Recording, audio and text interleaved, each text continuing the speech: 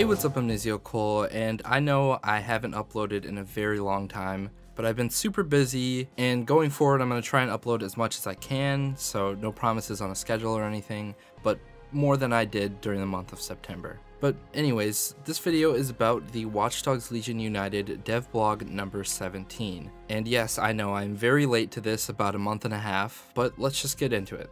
So this devblog is discussing the future of Watch Dogs Legion United, talking about upgrade 2.0. As promised, with version 2.0, we will finally release server binaries, allowing you to set up and join custom dedicated servers. Additionally, we are adding vehicle synchronization, unrestricted map access, as well as a free roam game mode. In this development blog, we want to address some of the upcoming features and give you a general overview of our progress and plans. So far, there is no official release date yet, but our goal is to release version 2.0 in September of 2022, so that obviously didn't happen, but if that was their goal, then I'm assuming that maybe it'll be released in the next few weeks. In our initial early access, we offered a limited and basic deathmatch game mode. With 2.0, we will fully unrestrict the map and add support for spawning and synchronization of vehicles and boats. To make things interesting, we are switching our official servers over to a free roam game mode. This free roam game mode will have the following features. You'll be able to give yourself weapons, use the character creator to customize your look, use NoClip to fly around the map, and enable or disable PvP. Something else that they've been working on is testing the vehicle synchronization, which they say is a challenge, and trust me, I understand. And now to my favorite part, dedicated servers. With version 2.0, we are releasing the dedicated server software.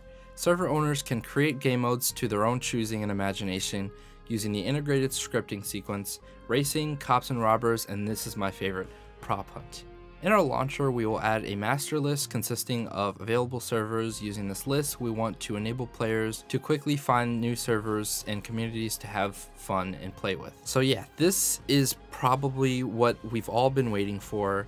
I'm super excited for this. This kind of reminds me of, old school Gmod, where you just have all these servers with all these different game modes. I'm super excited for Prop Hunt. I think, honestly, if a bunch of people start doing that, that'll probably be the most popular game mode. It started with Gmod, and then Fortnite did it, and then Call of Duty did it, and soon we're going to have the ability to do it in Legion, which I'm super excited about. The rest of the dev blog is mostly just developer stuff, so as always, I will have this linked in the description, as well as their Discord and to the vehicle synchronization video. So, I hope you all enjoyed this video. Let me know what you are most excited for in Legion United version 2.0, and I'll see you all in the next video.